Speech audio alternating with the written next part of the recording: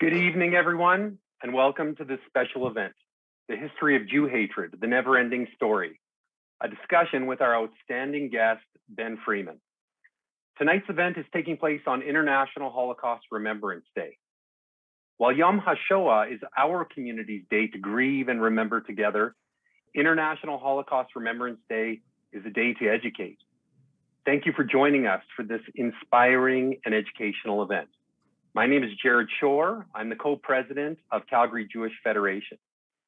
It is my pleasure to be your host and moderator this evening, along with Edmontonian Jordyn Wright, coming to us from Montreal tonight. Jordyn herself was the target of a toxic anti-Semitic campaign by members of the Student Society of McGill University in 2019. Jordyn has the Jewish pride that Ben will speak of tonight, and that we only wish to instill in all of our young leaders. All right.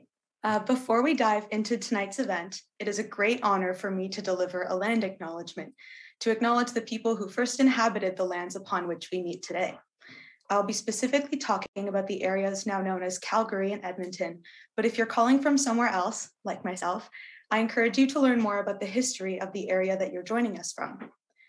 In the spirit of respect and truth, I acknowledge that those of us joining from Calgary are gathered on Treaty 7 territory, the traditional territory of the Blackfoot, which includes the Siksika, the Piikani, and the Kainai First Nations, the Stoney Nakoda, including Chiniki, Bearspaw, and Wesley First Nations, and the Tsuut'ina First Nation.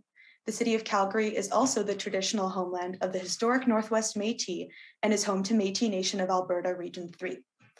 Those joining us from Edmonton are gathered on what is now known as Treaty 6 territory, the traditional territory of the Nahio or Cree, the Dene, the Anishinaabe or Saulteaux, Nakota Iska or Nakota Sioux, and the Niitsitapi or Blackfoot peoples.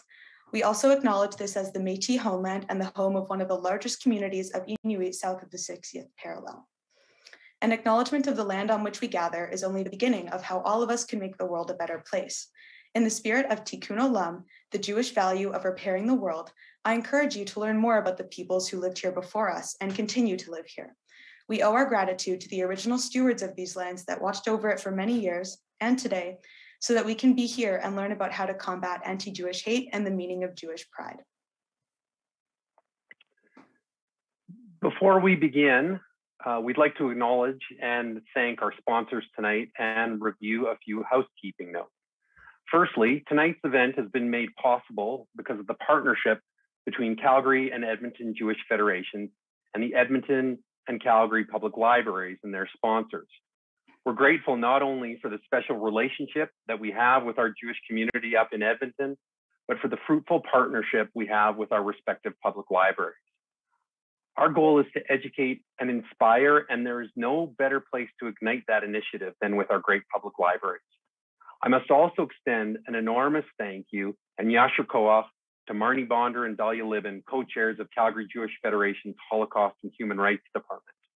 Our community is so grateful that the two of you are leading the charge to keep the memory of the Holocaust and the experience of our community survivors in the hearts and minds of Jewish and non-Jewish Calgarians and Albertans alike.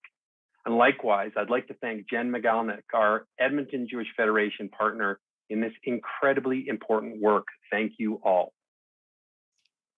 So now it's also my pleasure to review some housekeeping notes. So the first is that at the end of this program, there will be a survey with the link sent in the chat for the webinar, and it will also appear when you leave the webinar to let us know what you thought of tonight's event. At the bottom of your screen, there's a chat function, which looks a little bit like a speech bubble. So please use this option to ask questions for our speaker.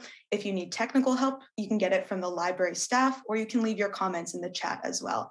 And we will get to some of the questions you ask partway through our discussion tonight. The program tonight is also being recorded and will be available at a later date. Please check back on the library's websites for more information. Finally, there is a Yad Vashem exhibition going on in both Edmonton and Calgary that I highly encourage you to visit if you have the opportunity. In Calgary, there is the Stars Without a Heaven exhibit, which is going on at the Central Library. And in Edmonton, the Shoah, How Is It Humanly Possible exhibit is going on at the Milner Library. And both of these are open until January 31st. It is now our pleasure to introduce the CEOs of the Calgary and Edmonton Public Libraries. Sarah Mueller is the CEO of the Calgary Public Library. Sarah completed her undergrad degree from the University of Calgary and her Master of Library and Information Science degree from the University of Western Ontario. With over 15 years of experience at the CPL, Sarah has served a variety of roles, including as the Director of Service Delivery responsible for the new Central Library project. Recently, she oversaw the library's pandemic response.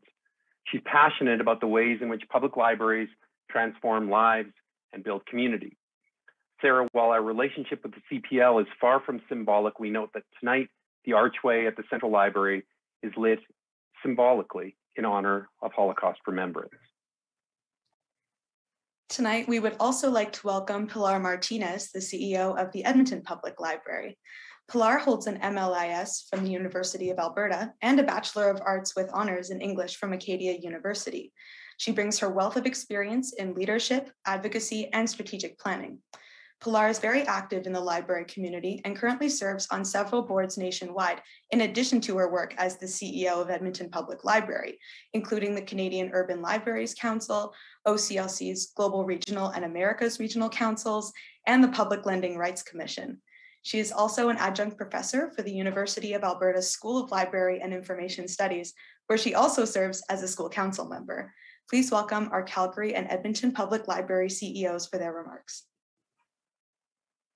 Thanks so much, Jared and Jordyn. Hello, everyone. I'm Sarah Mueller, and it's a real honor to be here tonight with all of you and to be co-hosting this event with Edmonton Public Library.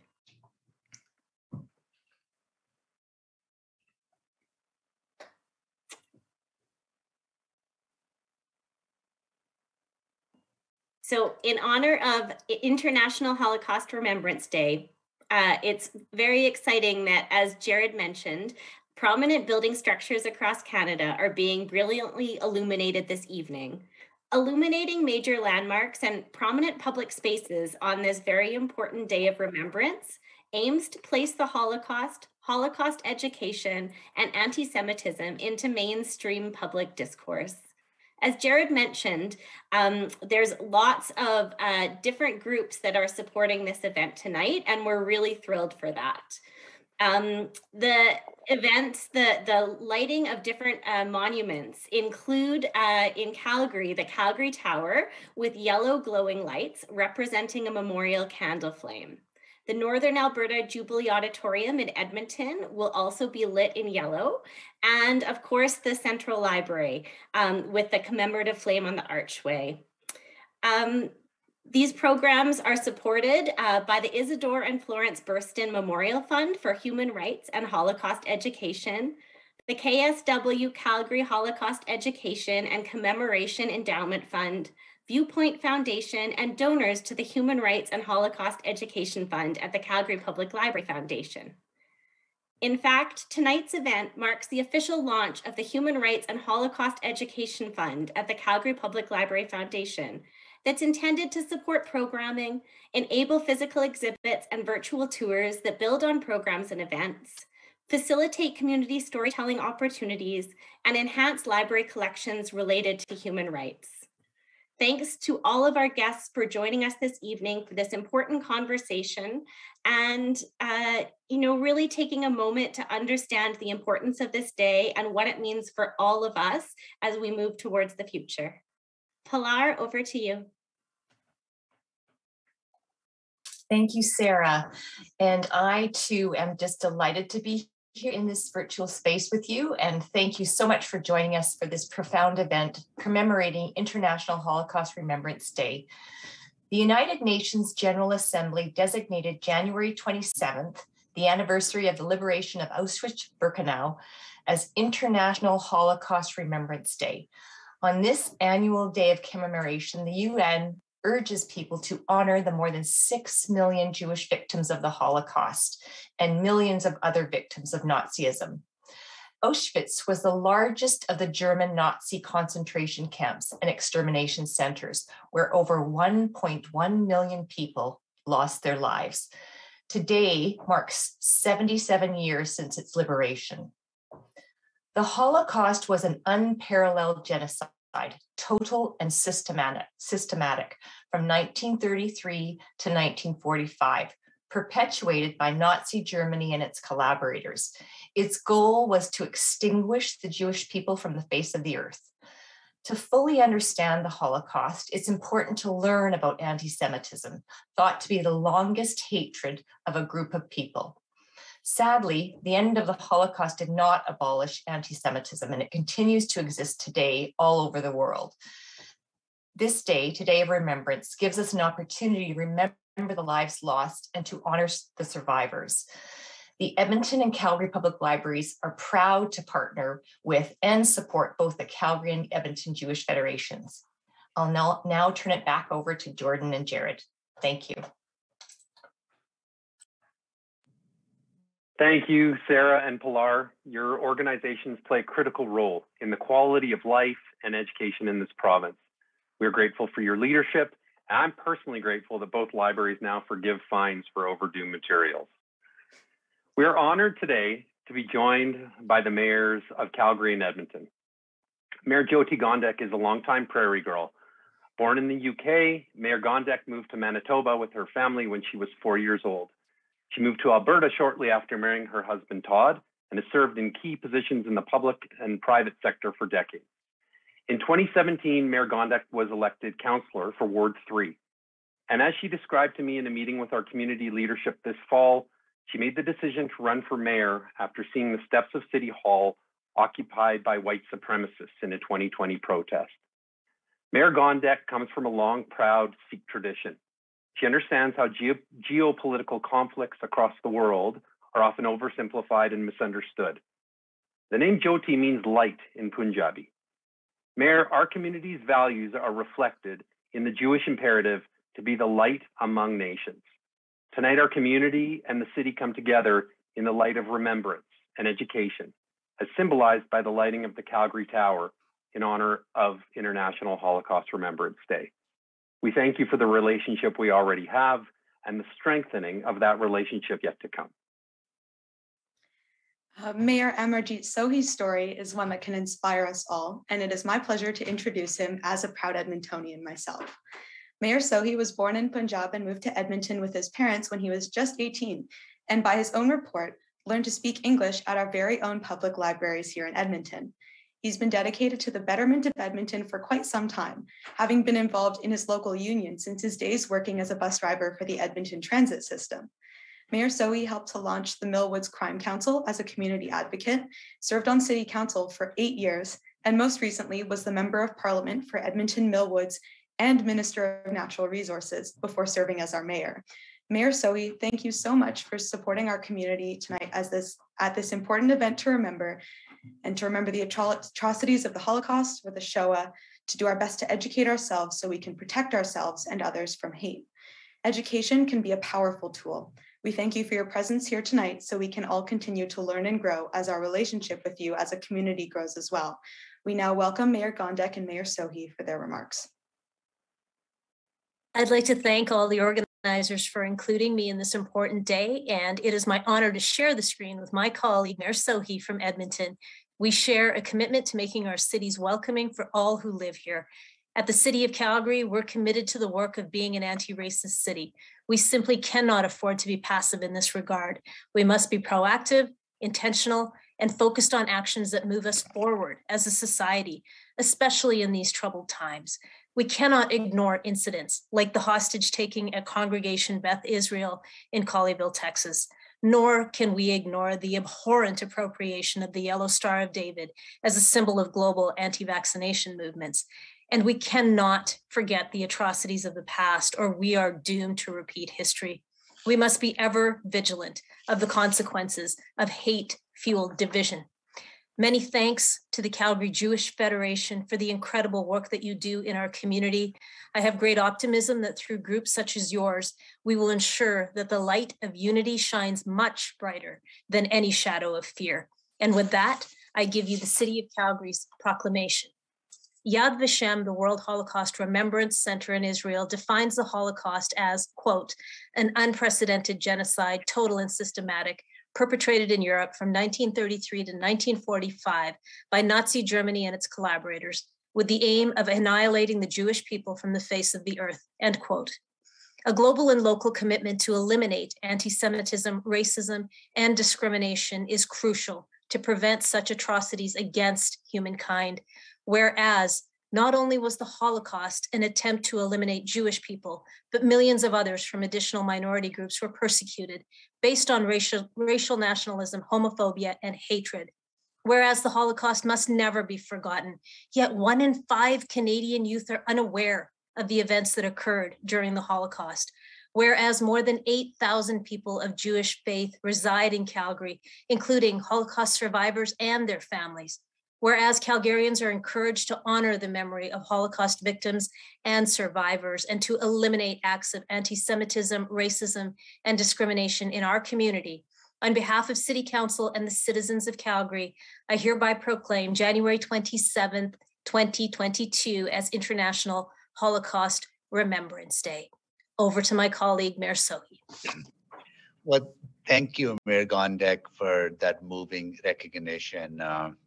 I would also like to make a proclamation as well, but first I want to briefly reflect on why recognizing this day is so important.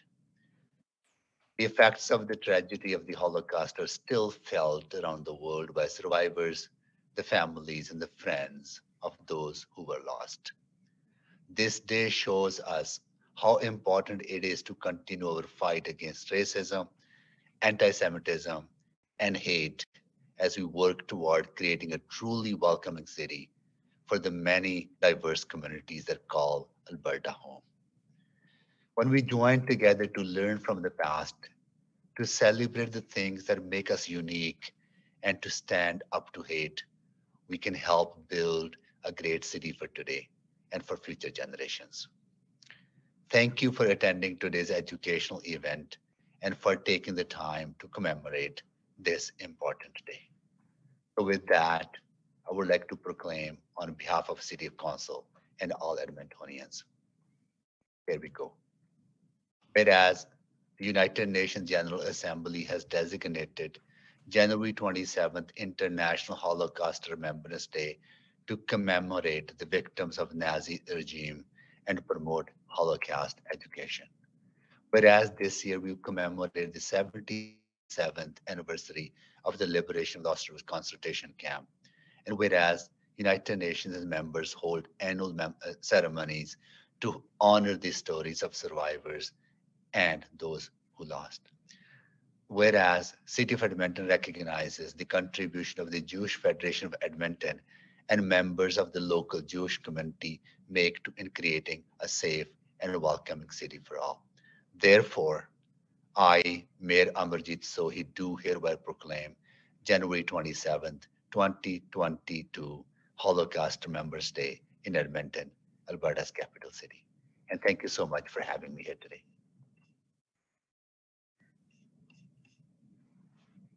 Thank you both for your meaningful words and your presence tonight and always alongside our community. I'd like to also take a quick moment to welcome other dignitaries that are here in attendance with us virtually tonight. I know there are a number of city councilors from both Calgary and Edmonton here, and I know that MLA Whitney Isick is also here, and anybody who I'm missing, welcome, thank you. The Honourable Irwin Cotler is the founder and chair of the Raoul Wallenberg Center for Human Rights, an emeritus professor of law at McGill University, former Minister of Justice and Attorney General of Canada, and an international human rights lawyer. Throughout his career, Irwin Cotler has demonstrated incredible leadership in the fight against racism, anti-Semitism, and hate. As Minister of Justice and Attorney General of Canada from 2003 to 2006, he launched Canada's first national justice initiative against racism and hate. In November 2020, Prime Minister Justin Trudeau named the Honourable Irwin Cotler as Canada's special envoy on preserving Holocaust remembrance and combating anti-Semitism. Irwin Cotler is simply one of the greatest defenders of the Jewish community in Canada and worldwide. We now welcome these recorded remarks from the Honourable Irwin Cotler. I'm delighted to participate in this commemoration of International Holocaust Remembrance Day, jointly organized by the Federations of Edmonton and Calgary, of the public libraries of Edmonton and Calgary, and with the participation of the mayors in these municipalities, and with your guest speaker, Ben Freeman. We meet at an important moment of remembrance and reminder of witness and warning. On the 77th anniversary of the liberation of the death camp Auschwitz, the most brutal extermination camp of the 20th century, a laboratory for mass murder for which there are no graves. A reminder of horrors too terrible to be believed, but not too terrible to have happened. A remembrance of the Holocaust, as Elie Wiesel said, as a war against the Jews in which not all victims were Jews, but all Jews were victims. Of bearing witness to the mass murder of 6 million Jews and millions of non-Jews, not as a matter of abstract statistics, but as we say on such moments of remembrance, unto each person there is a name, each person is an identity, each person is a universe, and a warning to learn and to act upon the universal lessons of the Holocaust as a paradigm for radical evil, as anti-Semitism is a paradigm for radical hate. These lessons include the danger of forgetting and the imperative of remembrance, the dangers of hate and anti-Semitism. 1.3 million people were deported to the death camp Auschwitz. 1.1 million of them were Jews. Let there be no mistake about it. Jews were murdered at Auschwitz because of anti-Semitism. But anti-Semitism itself did not die at Auschwitz. And it remains the bloodied canary in the mineshaft of global evil today. Of the dangers not only of Holocaust denial, but the increasing proliferation of Holocaust distortion, trivialization, and inversion, which themselves undermine the institutions of a democracy as they undermine democracy itself. Of the dangers of state-sanctioned incitement to hatred and contempt, as the Supreme Court of Canada put it so well. The Holocaust did not begin in the gas chamber, said the court. It began with words. These are the chilling facts of history. These are the catastrophic effects of racism. Of the dangers of silence in the face of evil, our responsibility to speak up, to stand up, and to act against injustice. Of the dangers of indifference and inaction in the face of mass atrocity. What makes the Holocaust and the genocides that have since followed so unspeakable are not only the horrors themselves, that would be bad enough. What makes the Holocaust and the genocides such as that of the Tutsis in Rwanda so unspeakable is that they were preventable. Nobody could say we did not know. We knew, but we did not act. Just as with regard to the Rohingya and the Uyghurs today, we know and we are not acting. Of the dangers of la trahison des clercs, the betrayal of the elites. Nuremberg crimes were the crimes of the Nuremberg elites, of doctors and scientists, of judges and lawyers, of journalists and church leaders, of engineers and architects who themselves designed the death camp Auschwitz, of the dangers of impunity and not bring war criminals to justice, of assaults on the vulnerable. One of the first groups targeted for destruction were the Jewish disabled, reminding us that the test of a just society is how does it treat its most vulnerable of minorities, and the importance and the imperative of acting on the injunction of never again. As Raoul Wallenberg demonstrated how one person with the compassion to care and the courage to act can confront injustice, prevail, and transform history. And so may I now close with a word to the survivors. For you have endured the worst of inhumanity, yet you somehow found in the resources of your own humanity the will to go on, to form families, to build relationships, and to make enduring contributions to Calgary, to Edmonton, to our Canadian mosaic.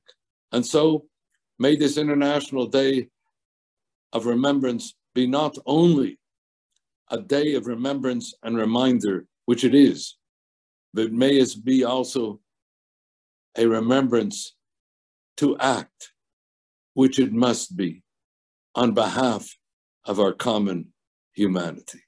Thank you.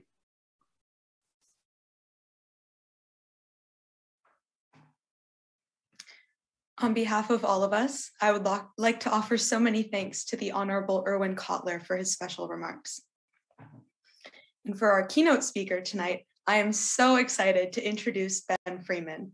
Born in Scotland, Ben is a gay Jewish author, internationally renowned educator, and diversity, equity, and inclusion specialist focusing on Jewish identity, combating anti-Jewish hate, and raising awareness of the Holocaust.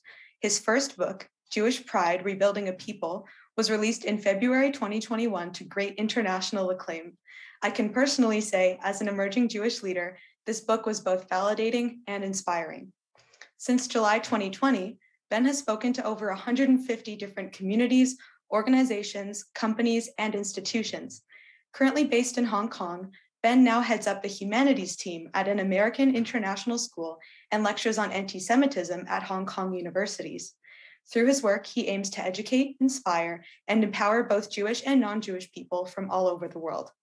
We are so fortunate to have Ben joining us this evening, which is already his 35th birthday in Hong Kong, to discuss how his experiences have led him to the important work he does, his thoughts on current events, and how we can continue to remember the Shoah and foster our own Jewish pride. Welcome, Ben, and we are so honored to have you.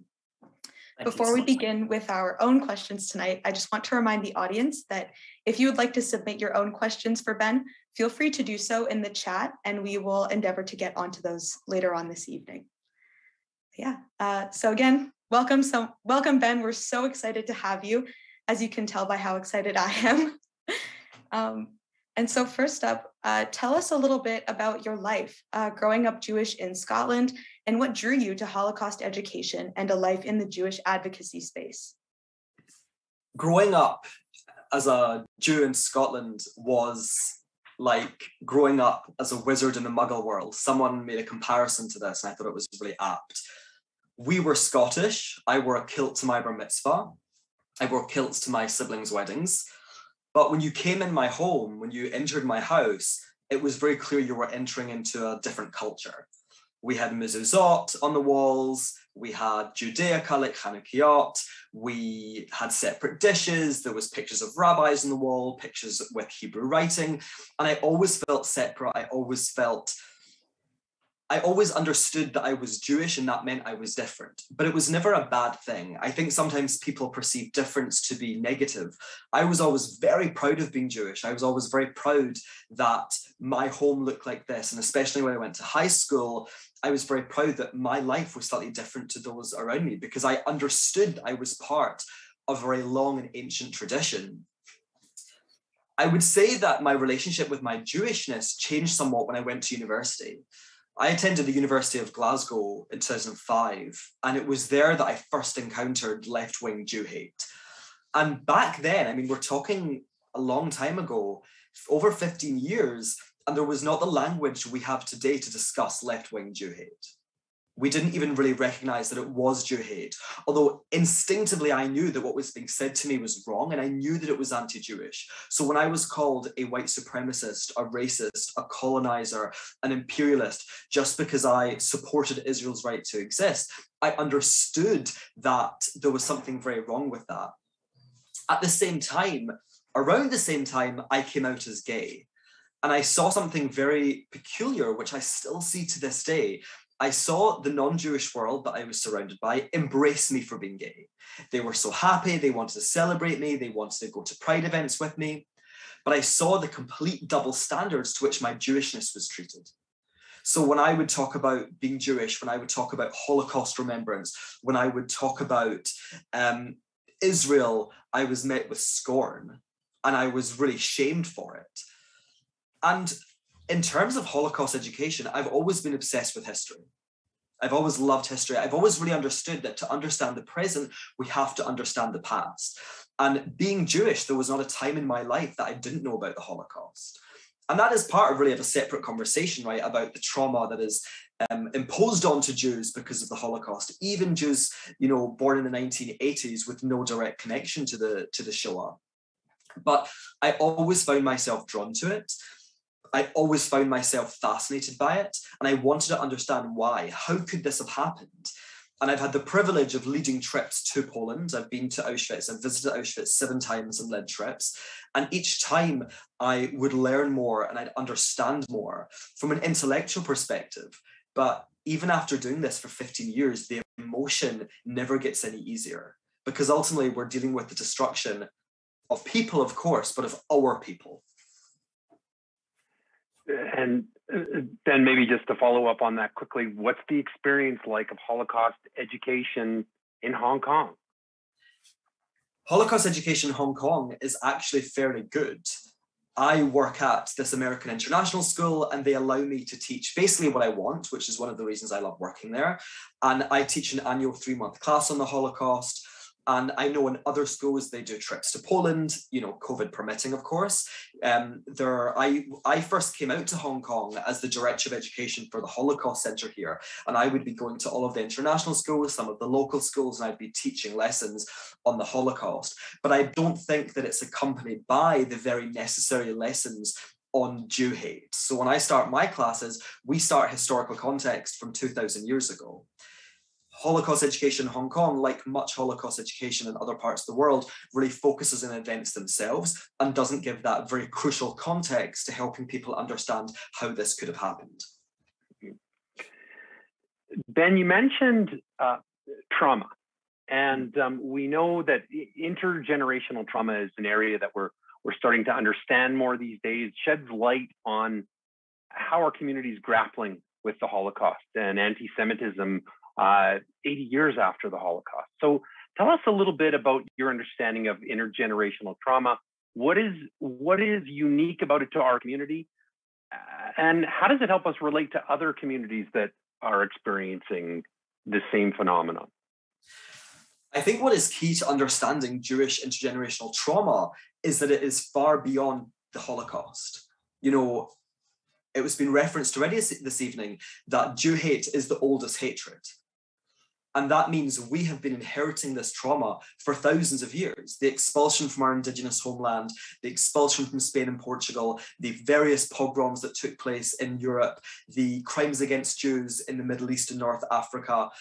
And these are passed on through generations because they're part of our family story. They're part of the cultural conversation.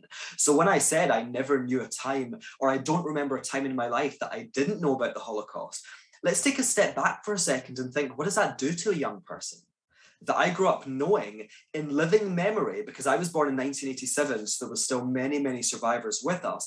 I grew up knowing that in living memory, the world conspired either through action or inaction to destroy the entire Jewish people. I also knew the reasons that my family were in Scotland. You know, it's funny, I've got students at my school who are Scottish and they say to me, well, what's your tartan? I say, we don't have a tartan. We were refugees. So we're Scottish because I was born in Scotland, but my family weren't Scottish. And then why were my family in Scotland? My grandfather was brought over as a baby from Lithuania as a refugee fleeing pogroms. And I think what is so imperative to understand is that this impacts us in a very real and tangible way. So I've had many instances where this trauma has been triggered in my everyday life, in situations that seemingly have absolutely nothing to do with Jewish people or the Holocaust. There was one experience I'll share very quickly. I was in Hong Kong waiting for pizza, and it was last December, and COVID restrictions were as they are now. The restaurants were closed at 6 o'clock, but you could get takeaway. And the Hong Kong police came down the street with a megaphone, and they taped off the top of the street, and then they proceeded to tape off the bottom of the street. And I started having a panic attack. And I know cognitively that that situation had absolutely nothing to do with me. It had nothing to do with Jewish people, but it triggered a trauma in me being in a space and being next to or surrounded by police who were acting in a kind of aggressive way. And that is just one example. Every single Jewish person I speak to, talks about how the Nazis were some kind of boogeymen for them. They had nightmares about the Nazis. They were afraid that Hitler would climb in the window to take them away, to kidnap them. This is traumatic and it's visited upon us. And the difficult thing that we have to understand is that, again, it's not just the Holocaust. So we have a huge amount of trauma to be dealing with. And it really does stretch back from thousands of years. And I think it's really important to understand that while we have our own relationship with it, intergenerational trauma, epigenetic trauma, which is a field that's emerging, isn't just a Jewish story. A recent study was done that said babies born in Rwanda from mothers who were alive at the time of the Rwandan genocide, their genomes were changed. They've seen similar studies with regard to the Holocaust. So this is a human experience. But absolutely, as kind of all things connected to Jewish history do, for us, it has a specific story. And it's vital, I'll repeat again, it's not just from the Shoah. It's not just from the Holocaust. And this is something our community must begin to emotionally come to terms with and heal from, because that's really the only option. We cannot change the past, of course. We just have to heal going forward. And that was so powerful. And thank you so much for sharing your personal experiences with us as well. So now I'm curious to hear your thoughts, because something that I keep hearing a lot when I kind of take in like any kind of Holocaust education, whether that be when I went on the March of the Living in high school or talking about it with my peers through other Jewish programs, is we keep hearing this idea that the last Holocaust survivor could very well pass away during my lifetime. And so I'm curious what you see as the future of Holocaust education when in a world without Holocaust survivors. I think it's a really fantastic question, and I think it's something the entire field is really grappling with. And I think there are no concrete answers and there's no right answers. I think what we have to do is ensure that we have captured the stories of as many survivors as possible. Because the reality is we have to accept, regardless of how great an educator you are, you cannot tell their story better than they can. And what we've seen is that actually the video recordings are not as impactful as we thought they might be. Of course, they play a part, but what I think is really important is collecting the stories of these people. And I mean their whole stories, not just the stories from when they were experiencing Nazi persecution, but what were their lives like before? Where did they live? What were they interested in? What were their hobbies like? And what were their lives like afterwards? Where did they go? How did they rebuild their lives? I think what is absolutely imperative when we tell their stories, particularly as we're not eyewitnesses, it's not first person, we have to demonstrate that they were complete people. So often with the Holocaust, particularly so often with survivors, they're painted as people who experienced this snapshot of history, and that is where they are kind of stuck. But they were people before, with loves and laughs and lives, and they were people afterwards. And I think it's so important we tell those whole stories. I think another major component is teaching the history of Jew hate. The story of the Holocaust did not begin in 1933.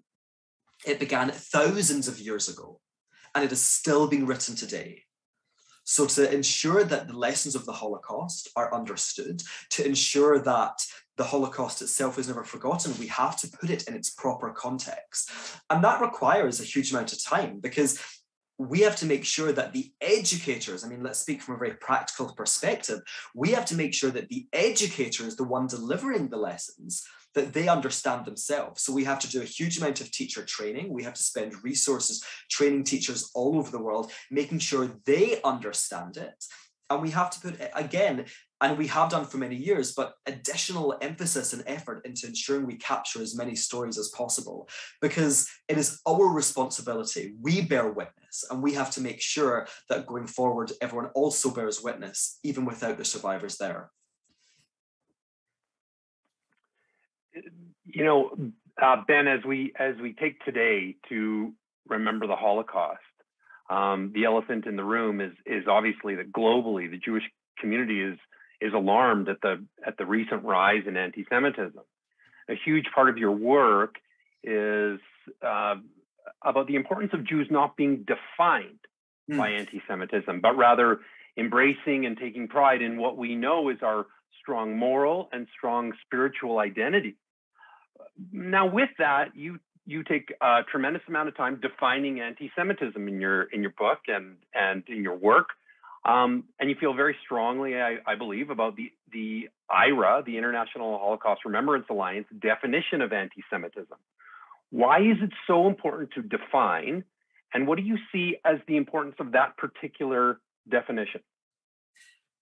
I think hate in general is very important to define, because not necessarily everyone understands it. I mean, how can we expect people to understand Jew hate if A, they've never studied it, or even B, if they're not Jewish? And any kind of definition is vitally important. The most important thing about IRA is that it's a working definition, which means that it was designed to evolve. And I think what's also important is that it lives in the current reality. We can talk in hypotheticals, we can talk in theory and say, well, this technically isn't Jew hate in theory, so therefore, okay, you could then infer that, well, no example of that can be Jew hate. IRA does the opposite. IRA lives in reality, and it says, while this at its core may not be Jew hate, as it is expressed with regards to Jews today, as it is expressed with regards to Israel, it is a form of Jew hate. And I think that's so important. And I think it's really important just in general that we understand it, because people don't understand Jew hate. I just saw, before I logged on this call, Ilhan Omar, the rather infamous congresswoman from the United States, who's long been accused of Jew hate. She did a Twitter post about the Holocaust. And she referenced religious hatred. Now, anyone who understands anything about the Holocaust will understand it was not a form of religious hatred. It was a form of racial hatred. The Nazis put great emphasis in creating racial laws that defined full Jew, half Jew, three-quarter Jew. And this was part of their attempt to rid the world of the Jews in what they perceived to be as a race. Now, I would not say the Jews are a race. I would say that races don't actually exist. But what we have to understand is that groups are racialized, and the Nazis racialized Jews. So for Ilhan Omar to speak out to her many, many thousands, perhaps even millions of Instagram followers and describe the Holocaust as a form of racial discrimination means that she does not understand it. And that is just one example of this. And what happens if the world doesn't understand it is that Jews are then gaslit. We're gaslit to be told, well, actually what you've experienced isn't Jew hate. Well, I don't think that was Jew hate. I think you're being a little bit sensitive. It is very important for us to be validated in our own experiences. And it's very important for our non-Jewish allies to have a guide which helps them work out what is and what isn't Jew hate. Because they're operating in this world as well. They're not necessarily experts, so it is absolutely vital and it is practical. And that's what a lot of this work has to be. Yes, the theory, yes, the intellectual thought is vitally important, but the biggest question is how do we distill it in an accessible way to everyone so that they can also understand it and help make the world a better place by ridding it of Jew hate. Well, Ben, let me ask you something with respect to the IRA definition specifically.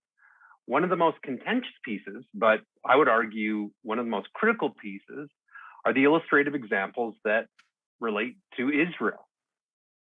How important are they to defining anti-Semitism? They're crucial because, again, the reality of our situation today, post-Holocaust, is that anti-Zionism, which is the belief that Jews do not have the right to self-determination in their indigenous land, is a form of anti-Jewish hatred. We have to understand that. We have to understand that the obsessive global focus, and let's not, mince words, it is obsessive. This obsessive hatred the world has towards Israel is because of Jew hate. Israel is treated as the collective Jew, the Jew among nations, and it is targeted in the same way that individual Jews and individual Jewish communities were targeted for thousands of years. And this is particularly important in the post-Holocaust world, because something we have to understand in the period that followed the Holocaust is that overt Jew hatred became taboo. Now, that's not me saying it went away. It did not go away. It was just driven to the fringes of society and it was driven underground. So people were still saying things in their own homes, but they were not saying it publicly. So those who wished to continue to persecute Jews, those who made sense of their world through anti-Jewish conspiracy fantasy, they had to find new methods. And one of the methods the Soviet Union specifically found was demonizing Israel, treating Israel with double standards and delegitimizing it as a form of Jew hatred. And we have to understand that. And this is particularly why IRA is so important, because it helps illustrate these examples. And some people say, well, IRA stops freedom of speech. It actually does the opposite. It encourages freedom of speech because it gives you the information to criticize Israel without accidentally sliding into Jew hate. It gives people a way to have conversations about Israel without being afraid, without perhaps leaning on tropes inadvertently, because Jew hate is embedded in society and some people can, or many people can express it without even being aware of it. So it's a guide. And I think that the reaction against it is really a reaction from people who wish to be anti-Jewish, specifically towards Israel, and they don't want to be called out for it. Wow. Ben, especially as someone who attends a very progressive university, I can say that being able to think of things within the context of the IRA definition of anti-Semitism has been really powerful for me and a lot of other people. So thank you. And among the many facets of who you are, two of the foremost aspects of your identity reside in the intersectionality of being gay and being Jewish.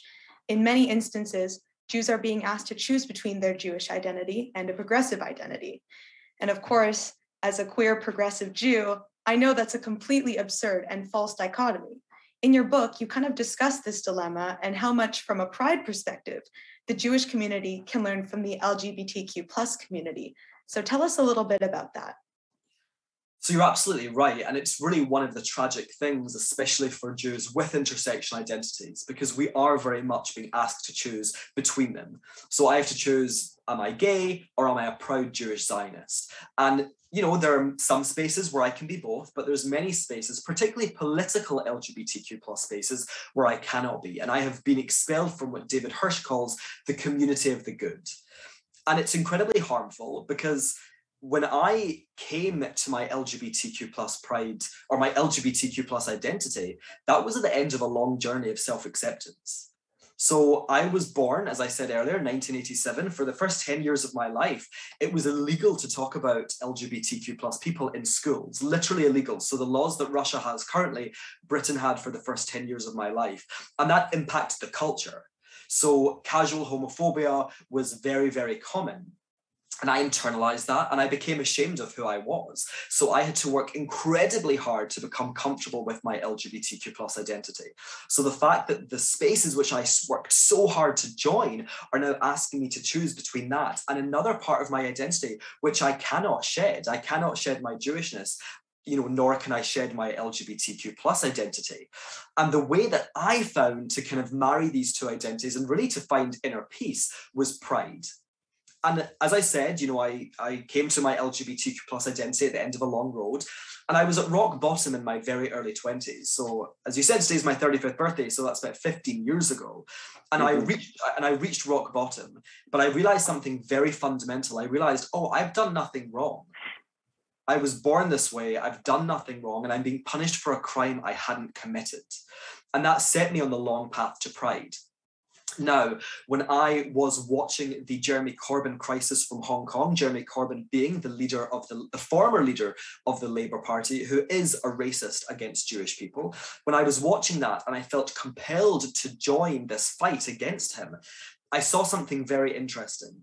On the one hand, I saw British Jews emit and embody such incredible Jewish pride. They came together, they stood as one, and everyone knows the old adage, you have 3 Jews, you have 15 opinions. It was remarkable seeing the Jewish community speak as one for the most part. I also saw Jews who were suffering from what I call the hangover of the keep your head down policy. This unofficial policy of the Jewish world where we're told, don't say anything.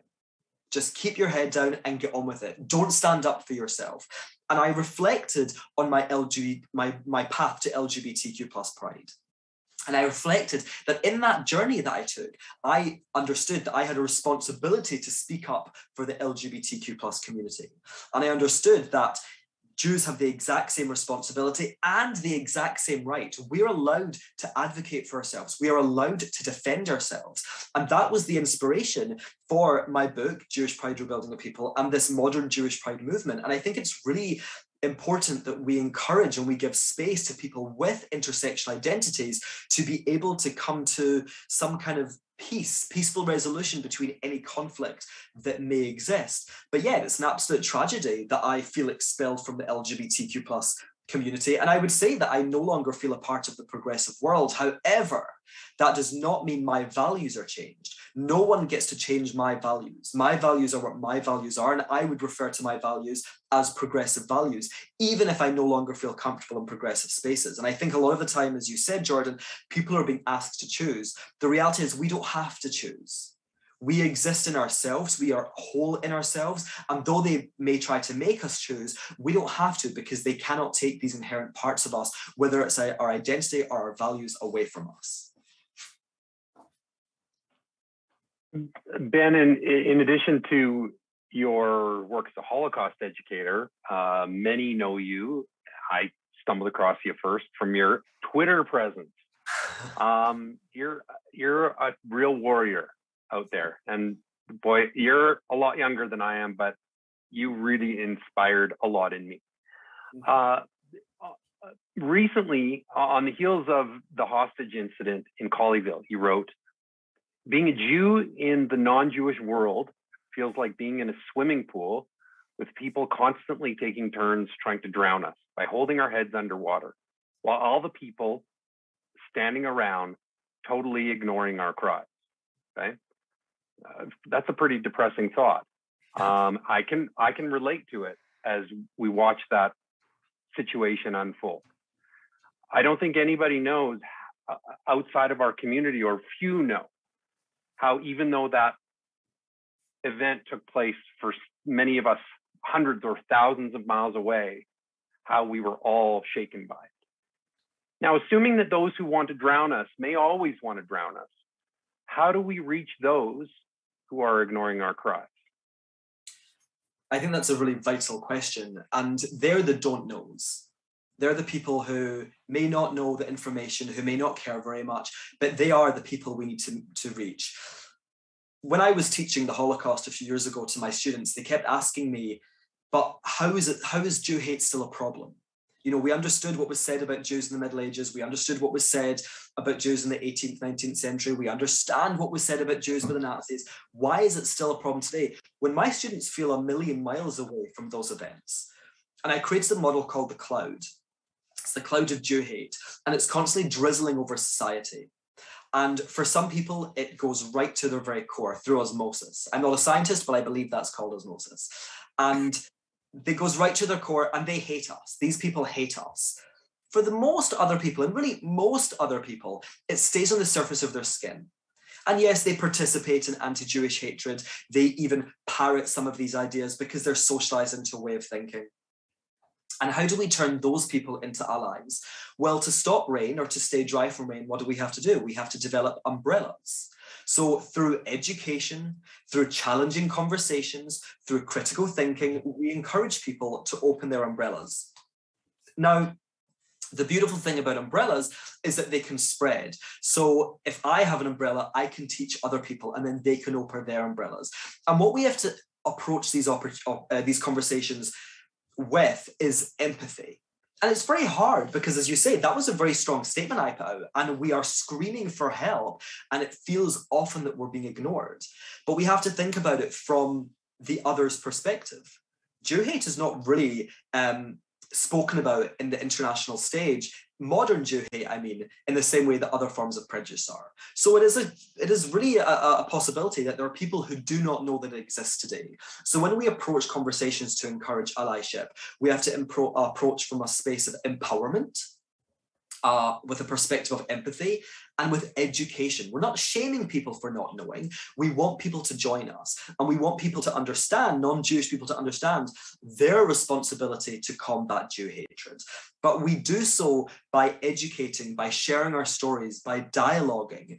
And I think that's really important because, you know, I've had the opportunity to speak with non-Jewish people who have read my book and who have seen the things I post on Twitter, and they tell me they feel empowered. And being an ally is a brave thing. To go inside yourself and to deal with your own bias, to engage in introspection is brave. It takes courage. Not everyone wants to do that. It can be uncomfortable. So to facilitate that process, to give people the strength, we have to educate them and be empathetic and be, as I said, non-judgmental. Now, that doesn't mean we are giving people endless chances.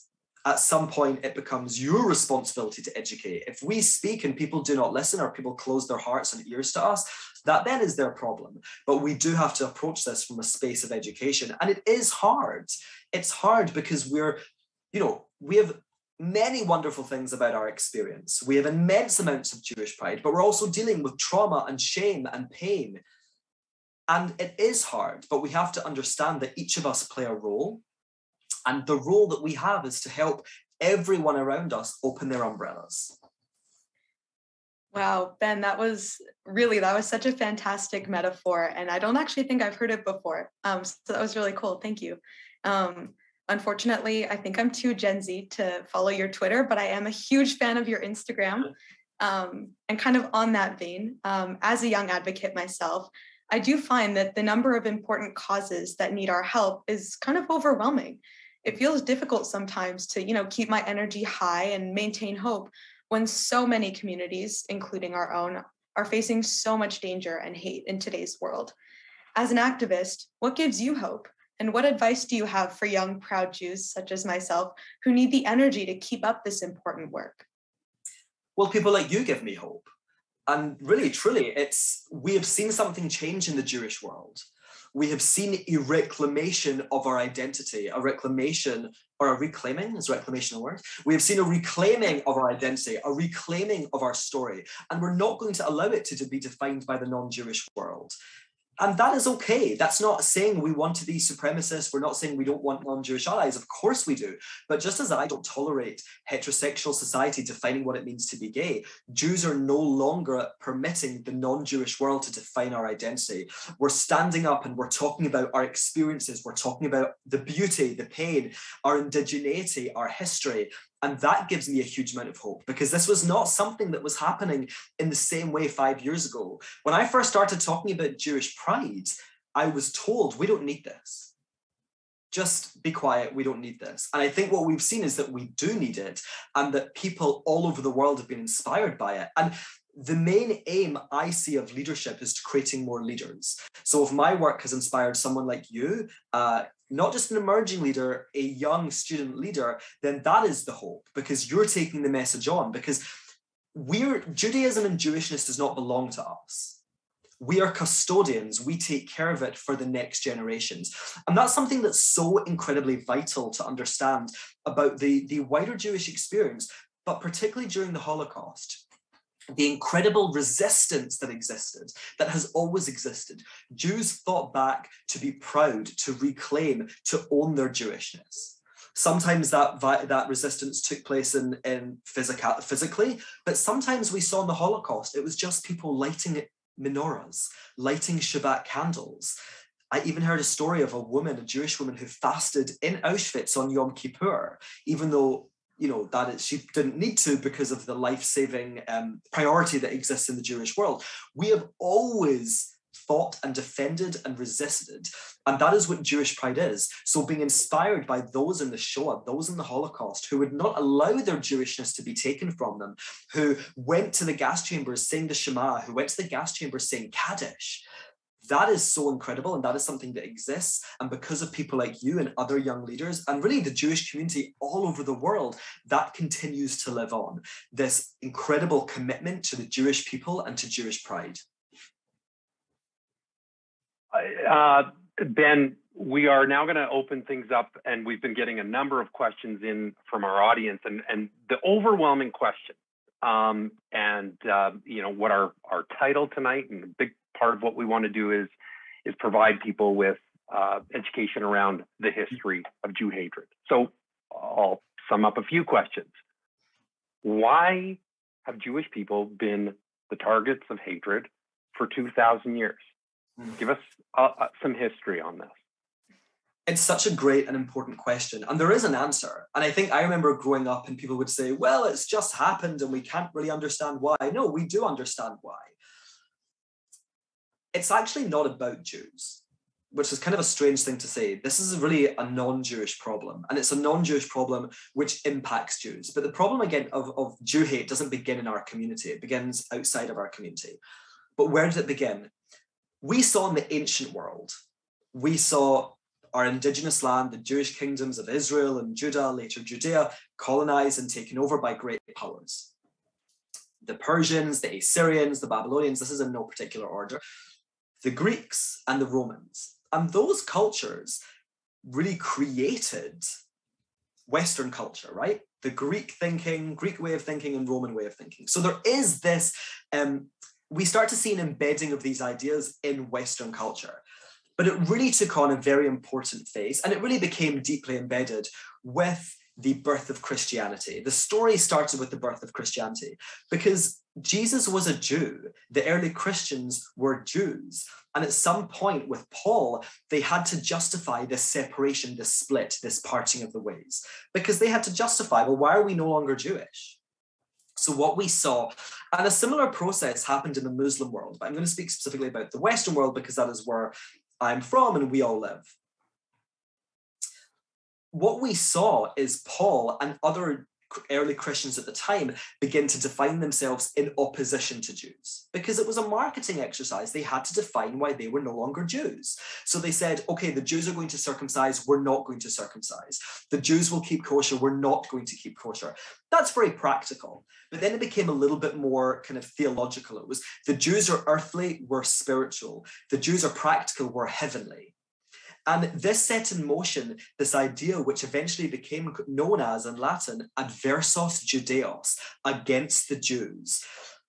And remember, this isn't about Jews, this is about the non-Jewish world, and it was about Christian ideas of Jews. So there were people who would label you a Jew, label you a Judaizer as a way to insult you, as a way to denigrate you, as a way to demonize their enemies.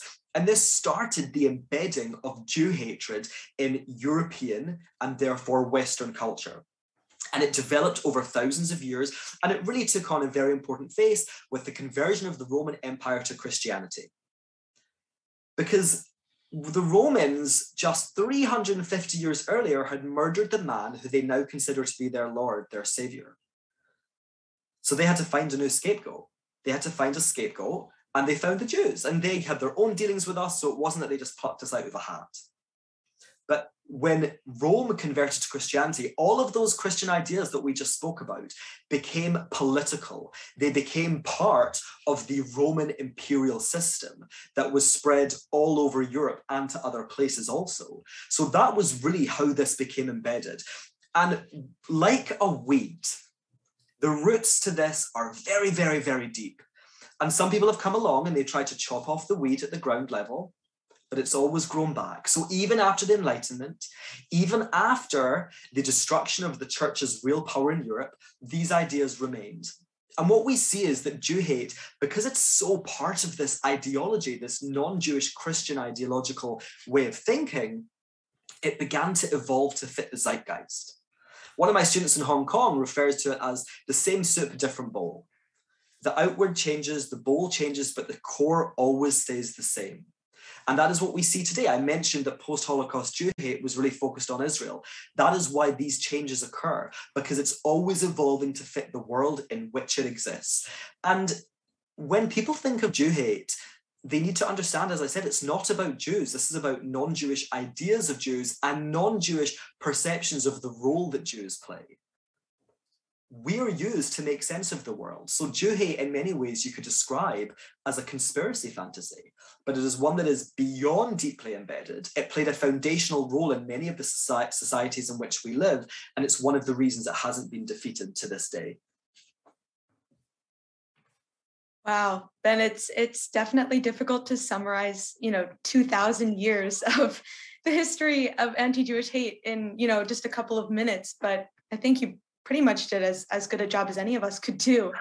And kind of thinking about this vein, many Jewish advocates, obviously including yourself, are using the term Jew hate or anti-Jewish hate instead of anti-Semitism. Do you want to tell us a little bit about why that is? Absolutely. So professionally, I don't use the word anti-Semitism any longer. And I came to that conclusion really with Jewish pride and through that process, because I believe that Jewish pride, as I said, is about reclaiming Jewish identity, reclaiming Jewish story. And what many people don't understand is that the word anti-Semitism was coined to legitimize a hatred of Jews. So it was coined in 1879 by Wilhelm Marr, and it was coined to replace the older Judenhass, Jew hate, because the 19th century was a time of, great intellectual thought and evolution of ideas. And what he wanted to do was position Jew hate alongside those ideas. So it wasn't a hatred, it was an ideology. And let's pick apart the word. So if we look at the middle part, the Semitism part, basically, we ask, what is that? Okay, so there are no Semitic people. There are Semitic languages. So Aramaic, Amharic, Hebrew, Arabic, they are Semitic languages. And in Europe at that time, there was a lot of obsession with language as a signifier of belonging. So if they say, for example, if someone didn't speak German, then they weren't German, because you had to speak German to belong, to be a German. And because Jews had their own languages, we had Yiddish for the Ashkenazi Jews and other languages for the other sub-ethnic communities. But we also had Hebrew.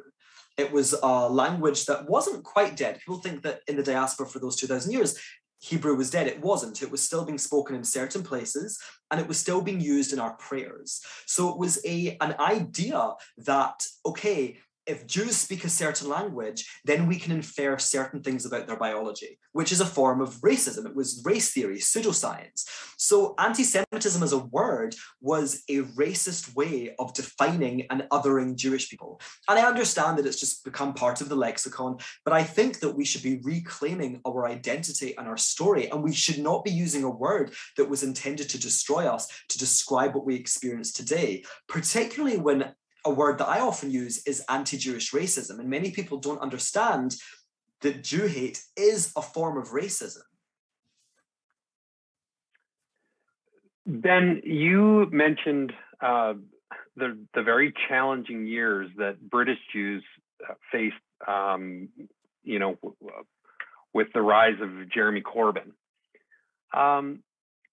What role, and you know, you're more familiar with the BBC and the Guardian than you are with our national media, but we've had a question about and concerns expressed about the role that the media is playing, whether it's you know, our national broadcaster suggesting that there were somewhere around 6 million sort of casually. Is that a number that's up for debate? But what role did the media play in that challenge that British Jews faced?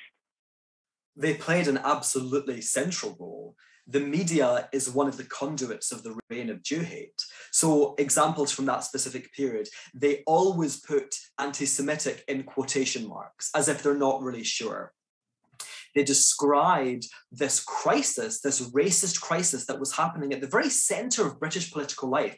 Let's remember that Jeremy Corbyn's official title was Her Majesty's Most Loyal Opposition.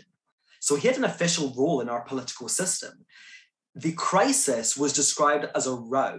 So when I say that to people from the United States, they because of my accent, can't work out what row means, and it's a quarrel. It was not a quarrel. We were targeted. The opposition political party actively targeted a tiny minority, a tiny ethno-religious minority that was living in the United Kingdom. That is what happened. And the media played an enormous role, and we see it today. The BBC in March of last year had a live debate on the BBC, and the question was, should Jews count as an ethnic minority? Should we count? And one of the reasons given by the presenter was, well, Jews are very affluent. That is a form of economic libel, which paints Jews as being obsessed with money and is incredibly dangerous. And the media have played an enormous role. And we saw it even recently with the BBC during Hanukkah. There was a busload of children attacked, and the BBC lied, and they said the boys on the bus shouted an anti-Muslim slur to incite the attackers. Because Jews can never just be victims. Well, it must be the Jews' fault. The Jews must have done something. So what that did was that created doubt. Oh, maybe this wasn't anti-Semitic. Maybe this wasn't anti-Jewish. Maybe the people outside were responding to racism. So the media have played an absolutely central role. And I think that the media have to take a huge responsibility. And it's very nice to see people in media all over the world marking Holocaust Memorial Day. But their pledges to remember, honestly, mean absolutely nothing if they're not combating the problem that still exists today. And not only are they not combating it, they are adding fuel to the fire. Wow, absolutely. And again, I just want to thank everyone who's submitting questions. We are getting quite a few, so we're trying to work through as many as we can. But with that, I'd like to take another audience question that I thought was really powerful. And so that was, does the panel and Ben believe that some of the more popularized, in quotations, stories of the Holocaust, so for example, Schindler's List or The Pianist, have they become too reliant on the stories of Jewish allies rather than Jewish people themselves? And I'll leave that question for you, Ben, speaking as a member of the panel. You're absolutely right. Yeah, they don't focus on Jewish stories. They focus on the non-Jewish savior. So if we think about, the way anti-Black racism is often focusing, or stories about anti-Black racism often focus on the non-Black savior, it's the same thing. And that's not to say we shouldn't tell those stories. We should tell those stories because they happened and they're important, but there's no context given. There's no humanity really given to the Jews, other than being victims, other than experiencing what was done to them. We are not passive actors in our own life. As I said, even during the Shoah, we stood up and we resisted. We reclaimed our Jewishness, or we claimed our Jewishness. We fought back in all of the death camps, in many of the ghettos.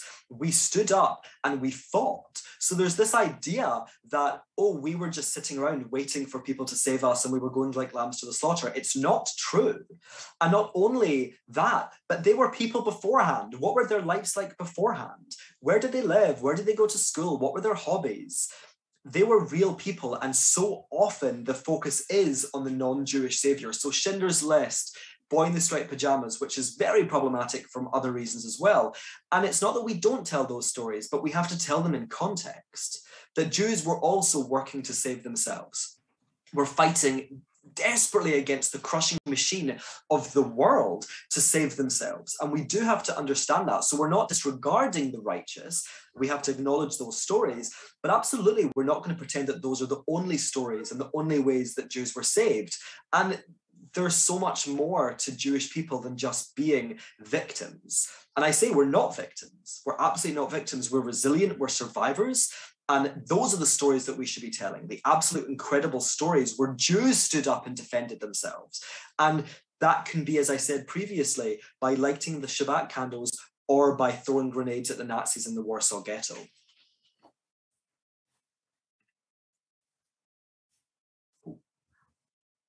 You're muted, Jared. Had to happen once. I was scared it was going to be me. You know, Ben, you wear two very important hats, and you wear them well. On one hand, you're a Holocaust educator, and on the other, you're still fighting the battle of current anti-Semitism. How important, a question we had is, how important is it to accompany the teachings on the Holocaust with current events? How do we intertwine them? You mentioned, we see people, you know, press honoring International Holocaust Remembrance Day, but really sort of paying it lip service. It couldn't be more important. There is a story to be told, and the Holocaust is an incredibly important chapter in that story, but it's not the only chapter. And we have to show how we got there. So like any story, you're not going to start on chapter 17 out of 30. You're going to start in chapter 1, and that's what we must do. So obviously I'm talking there a little bit more historical, but you don't stop reading in chapter 17 either. You continue to the end, and our story hasn't finished. So, you know, maybe the book analogy is not so perfect, but the chapters are being added, but it's absolutely vital. I've been told by people, or I've been asked, so is Jew hate really a thing? Was it still a thing after the Holocaust? And it's like, yes, it continued in just a real way than it had done previously. And we are experiencing a version of that story today. Our experiences are not disconnected. The events that led to the Shoah are the same events that or, you know, the stories that led to the Shoah are the same stories, ideas fueling our experience. And as I said, teaching the Holocaust is vitally important, but it's also been done very poorly. And I don't think that's purposeful. I think that people have not understood how to do it. And I think that people have not been supported. So as we said earlier, we have to train the educators, and we have to provide them with up-to-date resources which help them put the Holocaust in its context. Because the Holocaust was the murder of 6 million Jewish people in the middle of Europe, and then also in the Middle East and North Africa in the middle of the 20th century. It wasn't a freak aberration. And the story that led to it did not end after it. So we have to continue telling this story.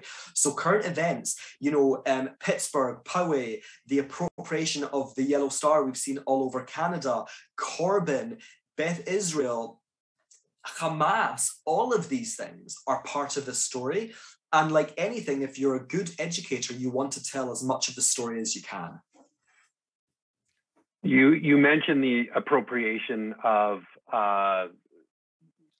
symbols of the Holocaust in rallies, in protests.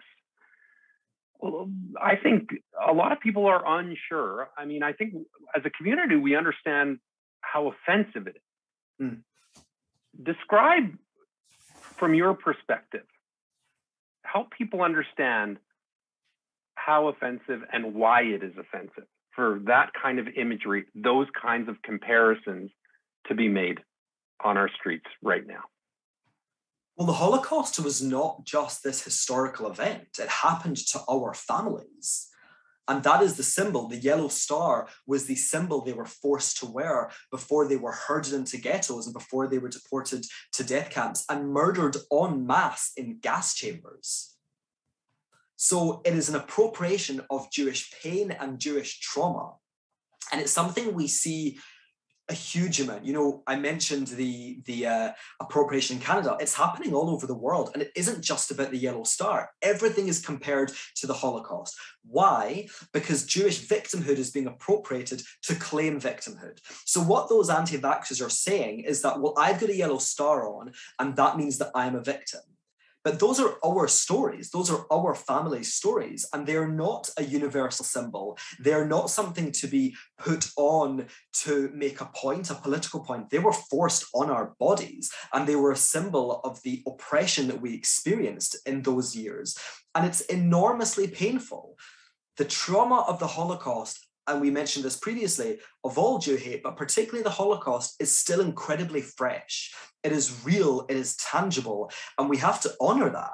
And for people to be so appropriative and careless with our experience and with our trauma, I find to be completely reprehensible.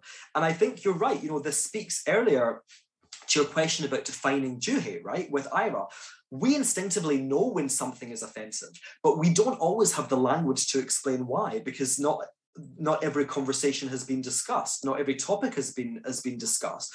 So this is something we have to talk about because it's painful. It's not just something that we're like, oh, screw those guys. This is something that is deeply offensive and is trivializing the Jewish experience and appropriating our pain to claim some kind of victimhood. And I see people every so often on Twitter say the things that you can compare the Holocaust to are the Holocaust. And yeah, that's about right. You know, maybe if you're having a wider conversation about genocide, of course, other analogies and other conversations can be happening. But the reality is the Holocaust is a unique human experience, even though it was a genocide among many. The industrialization, the scale, the scope was unprecedented. And we will not allow that to be appropriated, and we will not allow it to be trivialized. Absolutely. So I can say to that. Something that I'm noticing coming up in the chat, and that I've actually experienced a lot of myself, of course, as a student in university right now, and that's people, whether they're Jewish or not, that say, you know, I'm not anti-Jewish, I'm just anti-Zionist.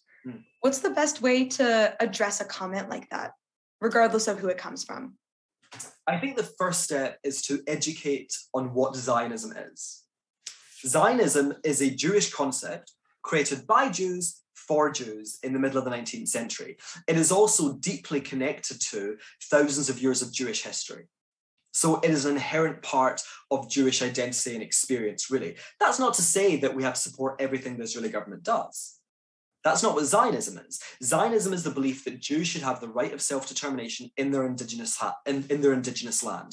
That is what Zionism is. So if you're against that, someone is telling us that they're against the right of Jews to have self-determination in their indigenous land. And these are not people. Sometimes people say, well, what happens if you're against statehood in general, if you're an anarchist? Well, then you're not an anti-Zionist, you're against statehood. But the people who are anti-Zionist are simultaneously advocating for another people to establish a state in that land, the Palestinians. Now, of course, a two-state solution is the ideal solution to this conflict, but that requires Israel, the Jewish state, alongside a Palestinian state. It doesn't require, or it doesn't mean that one will replace the other.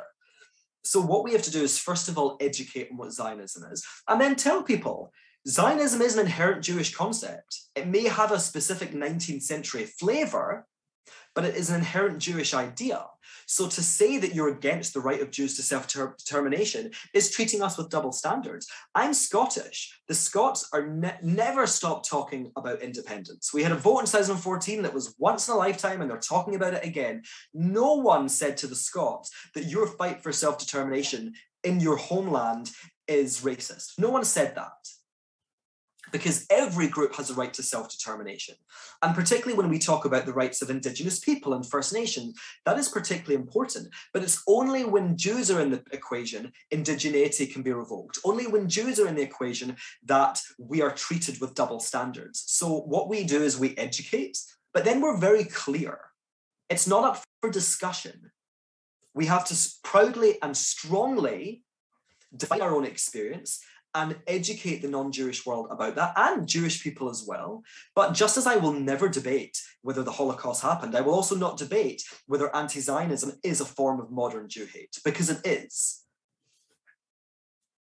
We're getting actually all of a sudden a lot of questions about Israel and the Palestinians.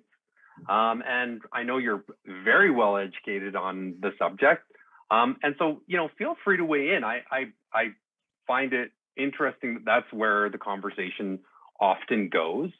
I guess one of the things that perhaps you want to touch on, Ben, first of all, you talked a little bit about how galvanizing the Jeremy Corbyn crisis was to British Jews. And we've mentioned that.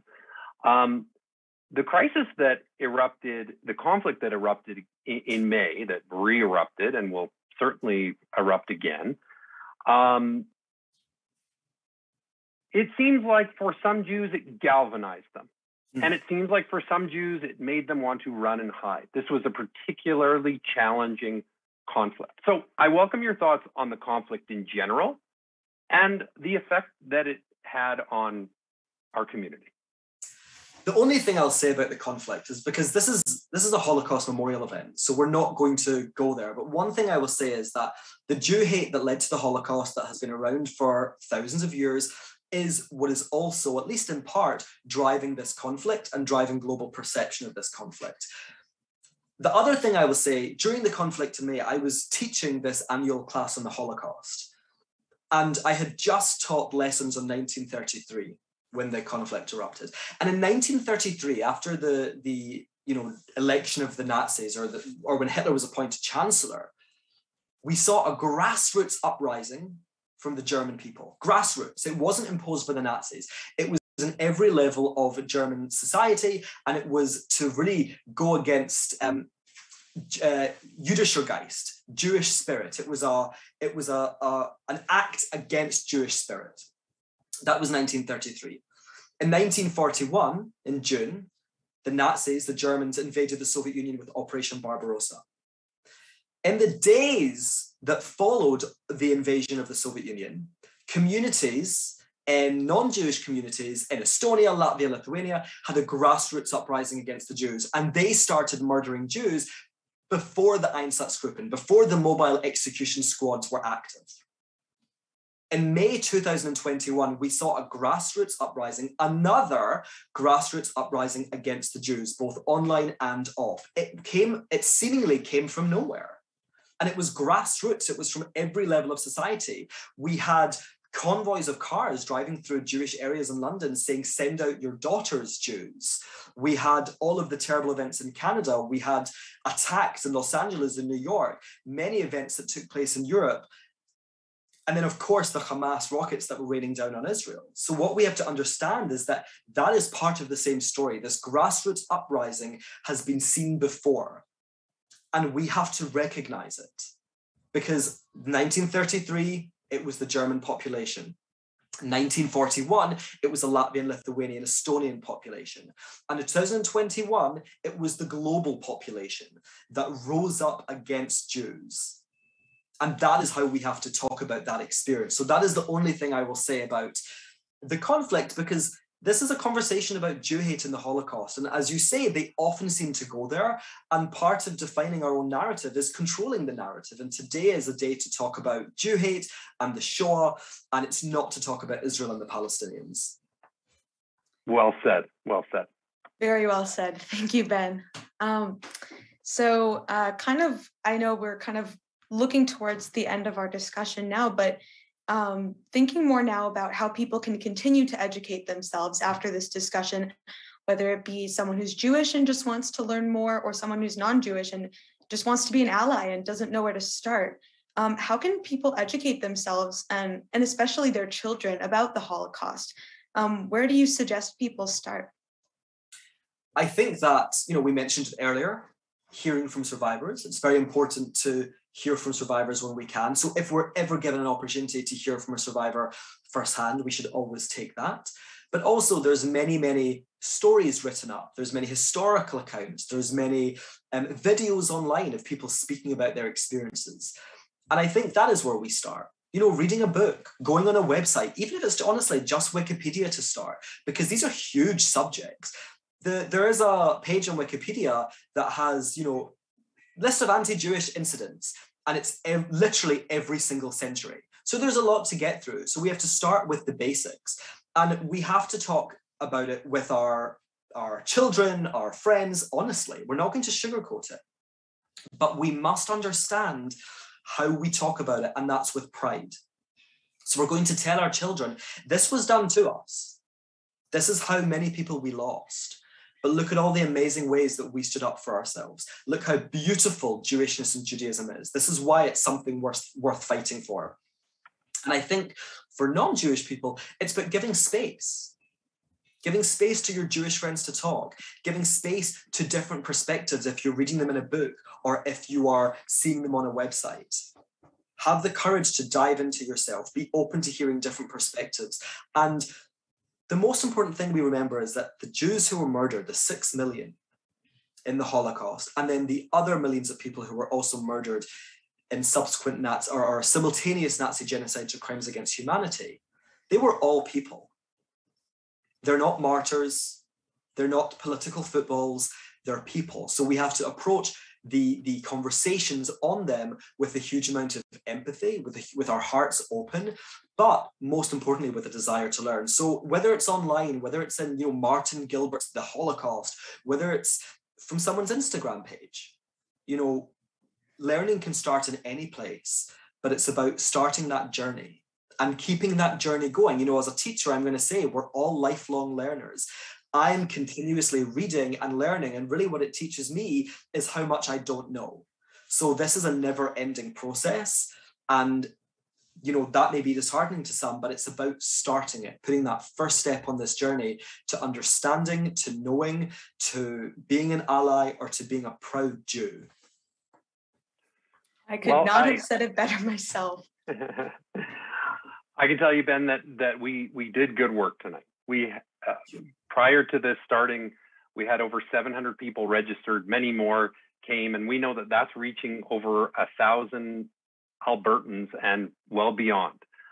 So thank you in this endeavor tonight.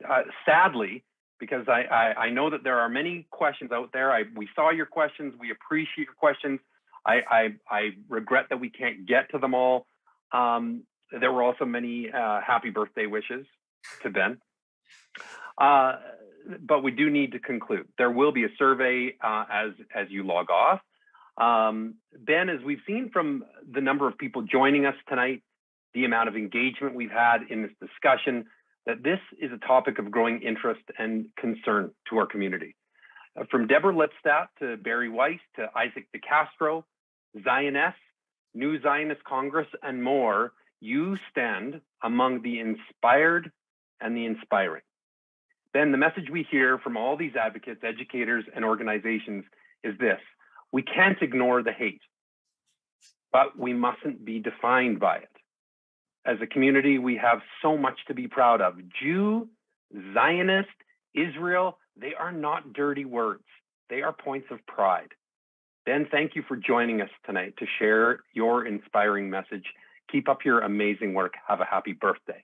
And again, on behalf of Calgary and Edmonton Jewish Federations and Calgary and Edmonton Public Libraries, Jordyn and I thank you all for joining us tonight.